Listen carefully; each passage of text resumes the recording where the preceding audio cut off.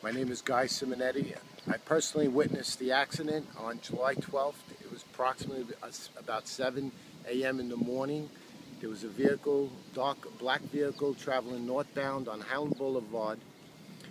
Proceeded to make a right turn, where failed to make the turn, continued straight, and plowed into the fence here.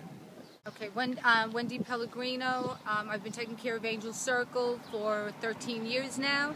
And as you can see, we had an accident here and the woman was not insured. So I'm trying to raise donations to help with the repairs of the fence. I have an estimate of $1,200. Angel Circle is not funded by any organization, any governments. Everything that's done here and supplied here is done solely through myself, Ariema's Garden Center, and donations. If I don't get donations to help repair the fence cannot be repaired.